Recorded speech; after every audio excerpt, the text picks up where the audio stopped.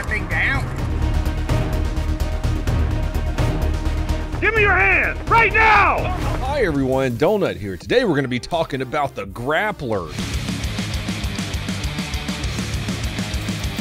In the video we're going to be breaking down today, we've got grapplers, we got cops doing drive-bys, we got a dude who can't shoot worth a shit, and we got a couple of other things that should make you smile, laugh, maybe even pray for the giant asteroid, or all of the above. Guess what? Christmas is coming up, and I can't think of a better gift to give yourself other than financial freedom. My sponsor for this video is PDS Debt Solutions. You know what sucks being in debt? That's right, if you're in debt, you know what? You might be inclined to go rob a store, jump in your Buick LeSabre, get grappled by police, and then probably not make it. So get out of debt. That's where PDS comes in. If you struggle with credit cards, personal loans, collections, or medical bills, then I think you might need to check out PDS. If you're making payments and your monthly balances aren't going down at all, PDS can take all of those loans and roll them into one easy interest-free monthly payment. Anyone with over $10,000 in eligible debt, which let's be honest, most of us has these days, qualifies with no minimum credit score required. Right now, if you go to pdsdebt.com/donut, they're offering a free debt analysis. It takes 30 seconds. You just got to click on the link in the description and the comments below, or just go to pdsdebt.com/donut. That's right. Check out pdsdebt.com/donut. Let's grapples. Wasn't that a cereal or something on Rick and Morty? No, it was something the Steely said. We got a bag of bobbish. That's 8 grapples. Oh, brapples. Same thing. Same thing. Grapples! Suspect's gonna get grappled! You've probably seen the grapples from the grappler making its rounds around the internet the past couple of years. Here's a video of one used on a reckless driver in Arizona.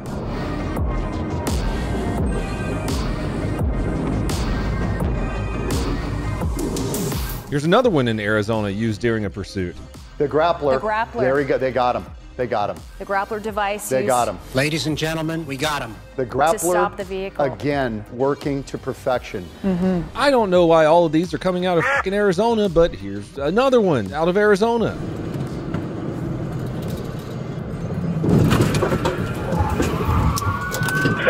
Good grapple.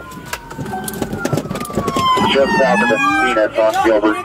Hands out the window. According to the Grappler's website, they've got about 600 successful deployments so far. That's 600 people that have been grappled. Woo-wee, we're gonna grapple. If you haven't seen this very cool pursuit-ending doohickey up close, basically the Grappler is a web of tow straps that gets wrapped around the tire of a bad guy's vehicle and holds them in place. Well, I happen to find another first caught on body cam. The first ever footage of the Grappler being used, and then the officers inside of the Grappler car doing a drive-by. I feel like we're living in an opposite world lately, especially the other day with that video I released of the suspect chasing the cop down and trying to pit the cop.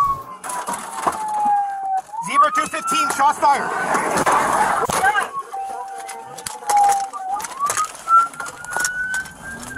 Where are you at? Thompson! And now in this incident that we're about to break down, we've got 3 officers inside of their patrol vehicle pulling a drive-by. September 22nd, 2023, Indianapolis, Indiana, where this lady accidentally stabbed a baby while trying to stab a pit bull for eating her chicken sandwich. The baby's okay though, and you know what? I got a bit of good news coming out of Indianapolis. They finally unbanned throwing stars. Thank God I can sleep peacefully at night knowing all my ninjas are out there able to protect themselves. Yo, what's the deal, my ninjas? That ain't cool, man. September 22nd, 2023, 9 p.m. According to reports, the Indianapolis Police Department covert robbery detectives were conducting a serial robbery investigation. Too many goddamn Fruity Pebbles were going missing, and investigators finally tracked down the suspect. It was 27-year-old Rick Tez. He'd been doing a bunch of robs recently, and then around 9 p.m., investigators saw him go into a store. Shortly after, he left the store with a bag. What's in the bag, you might ask? Well, I'm guessing Golden Grams this time. Our man Rick Tez has entered the big leagues. One of the detectives contacted an employee inside of the store who confirmed our boy Rick Tez had just walked out with a gun and did another serial robbing. He runs and jumps into a classic getaway car, an old piece of shit Buick LeSabre. Let's be honest, honest, you see one of these, there's a 98% chance it has guns, drugs, stolen property, or all of the above inside. Our suspect and his female getaway drivers zoom off with police tracking them. The investigators following them say to each other, you know what? I'm pretty sure these people mean business. He's got a gun and he's not afraid to use it, so why don't we call in the heavy boys? No, not more investigators. Heavy as in the dudes who have plate carriers and carry long guns. That's right, some SWAT boys. In addition to all the cool toys, they have the grappler. Grapples! SWAT is brought in to do the takedown on Rick Tez's Buick LeSabre. Hey guys, be sure to like, subscribe, and hit the notification bell if you haven't already. YouTube hates me. They ask you how you are, and you just have to say that you're fine when you're not really fine. First up, we're going to take a look at the security camera footage on the street that captured the entire takedown and subsequent shooting. This camera has a pretty good angle of everything that happened after the suspect got grappled. It's not fucking hitting. He's trying to get the door out.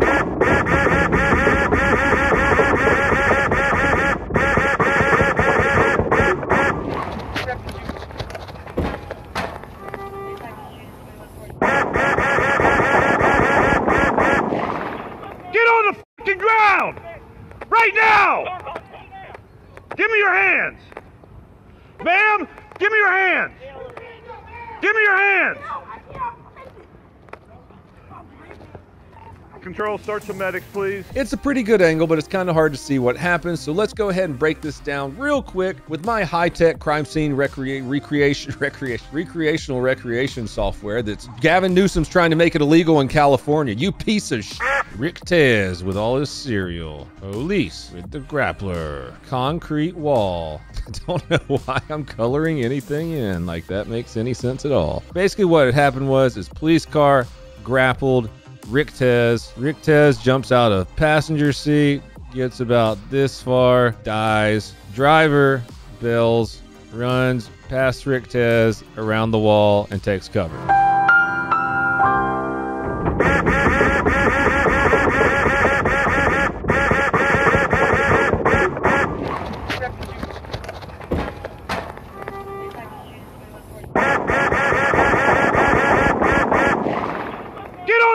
Ground! Right now! Give me your hands! Ma'am, give me your hands! Give me your hands! Looks simple enough. Bad guy gets caught by the grappler, the bad guy and his girlfriend bail, they both get shot, but we can't really see much of the pursuit. Let's switch over to the dash cam footage of the patrol car with the grappler.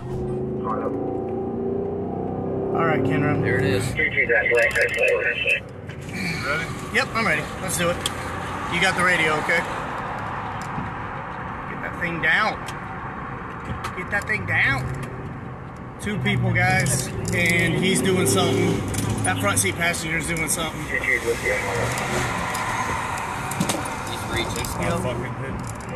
What's it He's doing? trying to get the door out.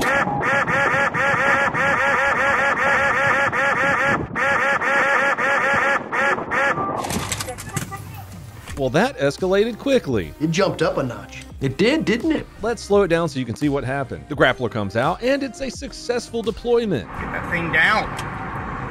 Get that thing down. But as soon as the grappler is wrapped around the rear tire of the suspect's vehicle, Rick Tez pops out of the passenger window and starts shooting at police. This results in all 3 officers inside of the pursuit vehicle doing a drive-by on Rick Tez and his girl. Much like my last video, which is age restricted, please go check that out while you can. This guy in the video, Rick Tez, can't shoot worth a shit either. I think I found a video of Rick Tez at the range recently. What's up, man?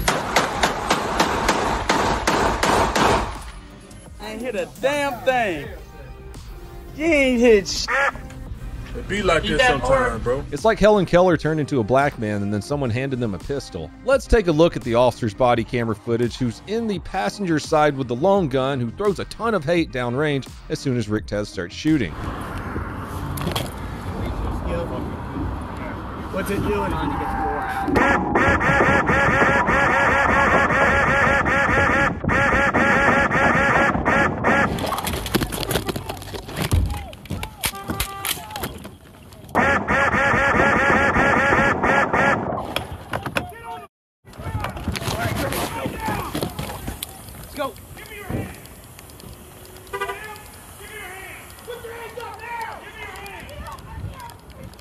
Dalton, I got him covered. Please place him in handcuffs. Please place him in handcuffs. Give me one more. Give me one more. Give me one more. Go up to Kenny. Go up to Kenny. Go up to Kenny. Hey, somebody start a medic. Sergeant Stewart here dropped an entire magazine into the suspect vehicle, reloads, and puts out a couple more rounds. Next up, let's take a look at the body camera footage of the SWAT guy who is driving. It's not fucking hitting. Yeah. He's trying to get the door out.